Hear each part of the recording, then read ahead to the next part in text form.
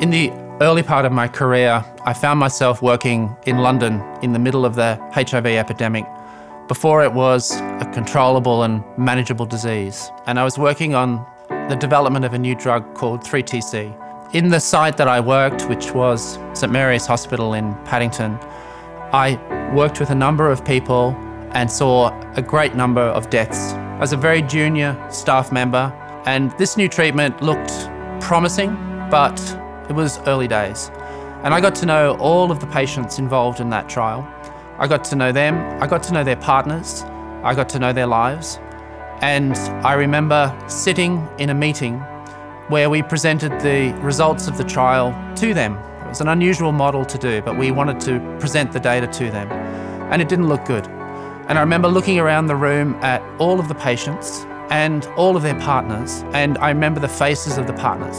And I'll never forget that. And that's why I do what I do.